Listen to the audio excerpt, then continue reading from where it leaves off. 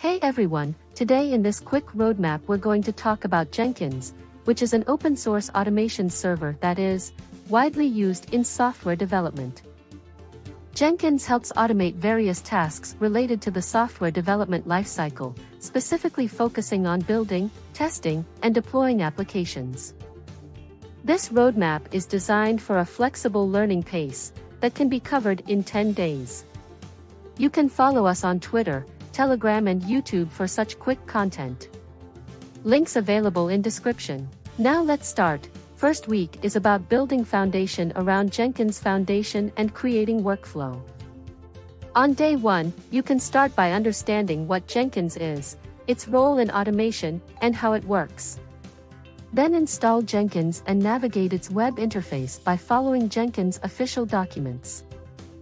On the second day, you should focus on creating your first Jenkins job. You'll learn about freestyle jobs, which are the basic types of jobs in Jenkins. You need to explore how to configure build parameters and triggers to automate your builds based on specific conditions or schedules. On day 3, you need to learn how to use shell or batch commands within Jenkins to automate tasks. Then focus on artifact management, understanding how to store and handle the outputs of your builds. Pipelines are a powerful feature in Jenkins for automating your CI/CD processes.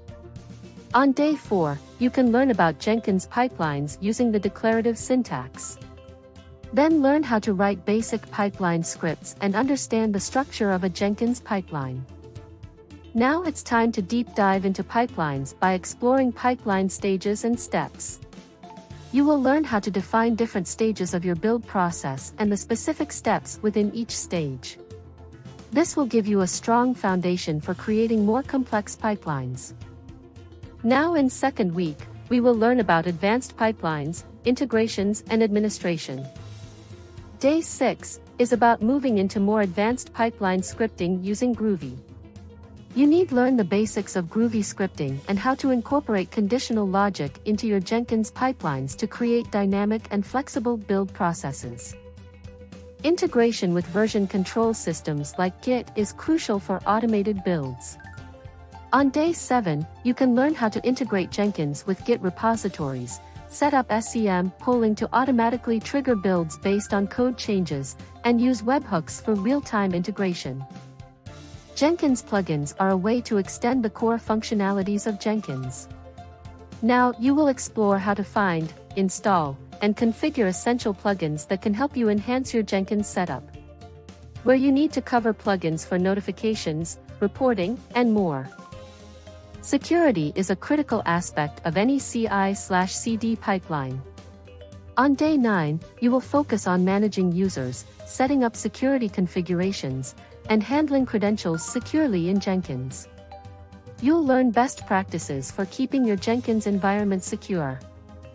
On the final day, you can learn about how to scale your Jenkins setup by using agents and nodes.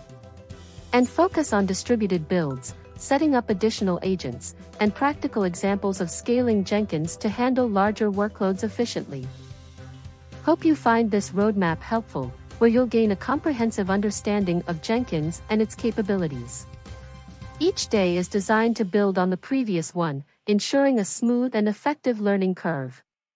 Good luck, and happy learning!